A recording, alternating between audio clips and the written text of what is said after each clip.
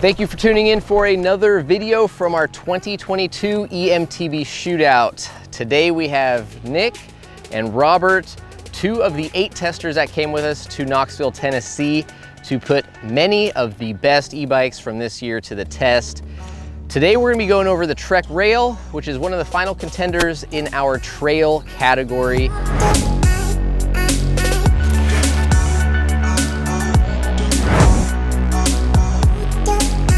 So the Trek Rail that we have on review here is the 9.9 AXS model. It is a pretty spendy machine with pretty much all the bells and whistles, right? It retails for $13,799. It has RockShox suspension front and rear with a Zeb Ultimate with AirWiz up front, controlling that 160 mil of travel. Out back we have the RockShox Super Deluxe, also with AirWiz, and we actually deleted the AirWiz because we were having some issues getting that stuff to seat properly after we retaped the wheel, making it the bike with the second most batteries behind the Canyon Spectral On. All right, we've got a Bosch CX Gen 4 drive unit, 85 Newton meters of torque on that, Bosch power tube, 750 watt-hour battery, Bosch Kiox 300 display. This one is tucked nicely on the top tube, and the Bosch Smart System controller up on the handlebars. SRAM XX1 AXS 12-speed Eagle. We've got SRAM Code RSC brakes and some Bontrager Line Pro carbon wheels. Size large was what we tested. The geometry sits with a 487 reach, 646 stack height, 448 chainstays, and a 1,278 millimeter wheelbase with a 33 millimeter bottom bracket drop. We've got a 64.2 degree head tube angle and a 76.7 degree seat tube angle with the bike in the low slack position. All right, let's get into climbing performance. Nico, the XC guy, lead that off. I mean, it's a different bike than it was last year. It's a little less supple off the top, no matter what we did, messing with the ShockWiz stuff, AirWiz. I couldn't get this bike to really reliably give me traction on very gnarly square edge climbs. The Bosch system has the power, as we've said before, but this, you can't really just sit and spin. You really have to be active, moving the bike over what you're climbing, which does help you get over stuff, but it's not quite as supple in the rear end and keeps your traction as much as some of the other bikes we have on test. I disagree. I climbed what was probably the gnarliest thing I've ever climbed aboard this bike. The Trek has always been the Hill Climb Challenge winner at all of our e-bike shootouts, and it is again this year, I think. Well, does the long back end help with that? I don't know, but I mean, even the traction thing like that, for me, you know, in my shock setup, and I thought it was plenty fine. The seat wasn't very comfortable. Yeah, I think like you're getting a lot of feedback through the seat for sure, but I think under the wheel it's not so bad. Yeah. But yeah, I don't think it's a super plush, comfortable, grippy bike when you're climbing it, but it's not terrible. I mean, either. Drew's championship win did prove us wrong. Yeah. But that's just him. That's nothing to do with the skill level, of course. It's all bike, no skill. All right, so moving away from climbing, we'll touch a little bit on comfort and geo. Robert, what were your thoughts on this? At 487 mil reach and with quite a high stack as well, at 6'2", it fits me pretty well. For a bike that you're trying to go fast on, it's the longest on test, and you really feel that, especially on the tighter terrain. You do need to give it a lot wider setup lines, kind of push it around a little bit harder to get it around the tighter corners. That kind of pays dividends on the descents. You do end up with a very stable, kind of confidence-inspiring bike, as much as I hate saying that. I think it works pretty good unless you're riding super tech, super tight stuff. That's how I felt, man. It's stable, but it doesn't make you feel comfortable. Is kind of how I would put it. Like I didn't jump on this bike like I did last year and instantly feel like, oh, this thing can handle any terrain. I felt like it's a little bit harsh off the top. Doesn't quite have the grip that I would want out of this bike to really support the long and low racy nature of it.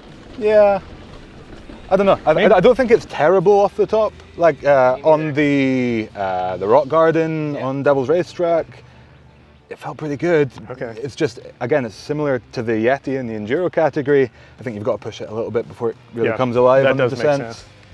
Yeah, I think it's, to me, I think it's definitely more active, more supple than say like the Santa Cruz Heckler by a long shot. I don't know that it's Levo soft, but at the same time, I think that this bike, when you push it hard, it does come alive. It is long for me, right? I love bikes with a 475 to 480 reach. At 487, this is quite a bit longer. And when we got into trails like that one Dryer trail that, you know, I really wanted these guys to repeat this bike on, you'd kind of come in and then have to make these awkward off-camber rights that were kind of fading away. And with that long front end being kind of out there, trying to fight this bike back on those awkward transitions, I just didn't like it because I felt like I was sitting, you know, in the back seat of a car trying to steer the steering wheel rather than like kind of being centered or balanced or even up over the front of the bike.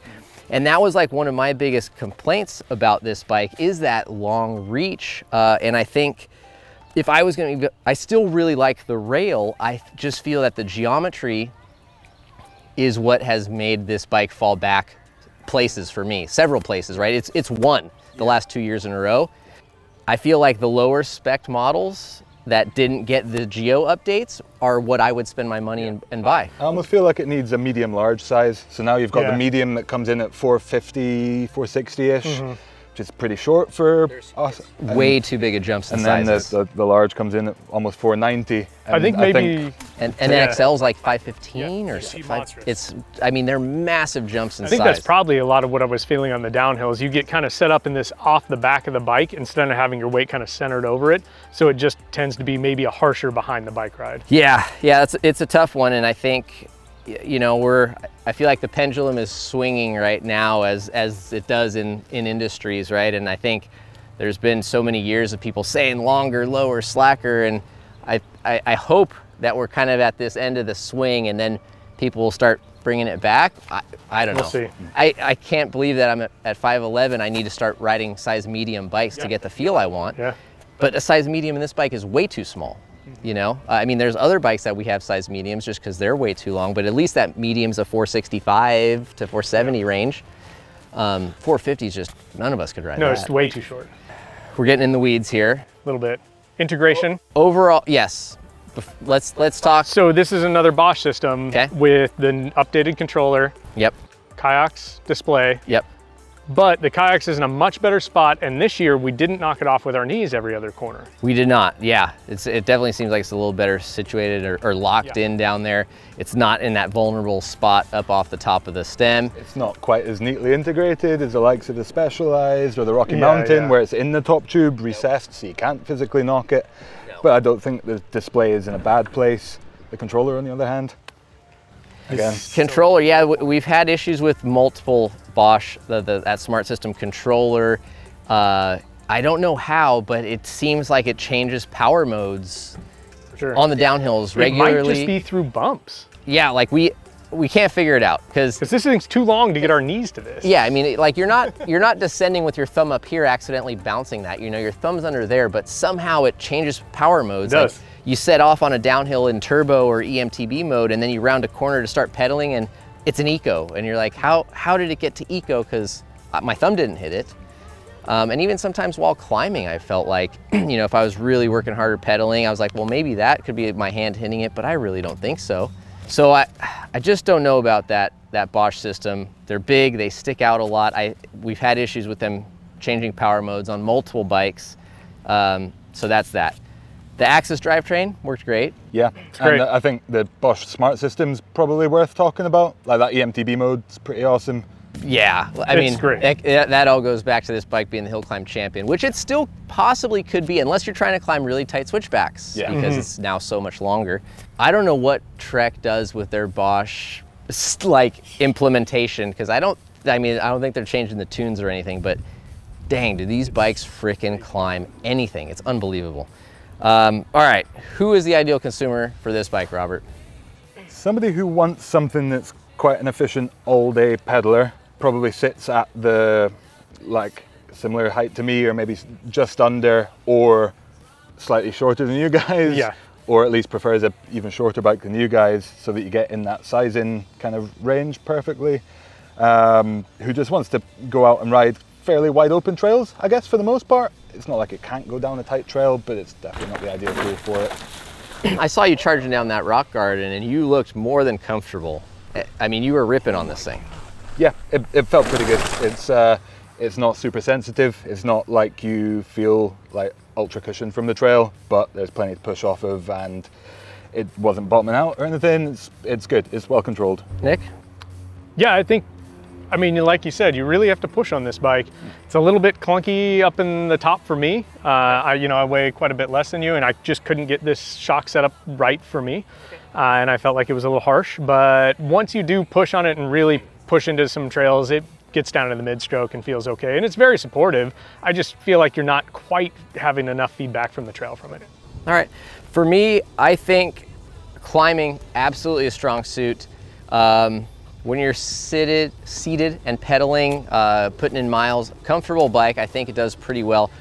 If it was me buying a Trek rail, I would buy a lower model rail to take advantage of last year's geometry, because it's a big enough issue for me to where I wouldn't want to, for my terrain and my riding style, get into such a long bike.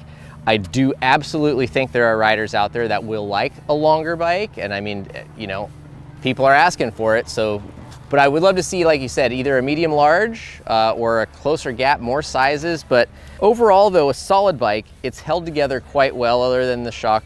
Nothing's come loose, which is impressive. I mean, we haven't worked on this bike. Previous Trek rails, we had some stuff come loose. This thing, it sounds like they've got that sorted. Bike stayed tight. Yeah, nothing's come loose. It's still here, and we beat on this bike quite a bit before it ever showed up. So that there's a testament to that, because a lot of bikes have fallen apart this week. There it is, guys. That is the Trek Rail 9.9 AXS, a worthy candidate in this year's Emtb Shootout. Please make sure you guys subscribe to the channel.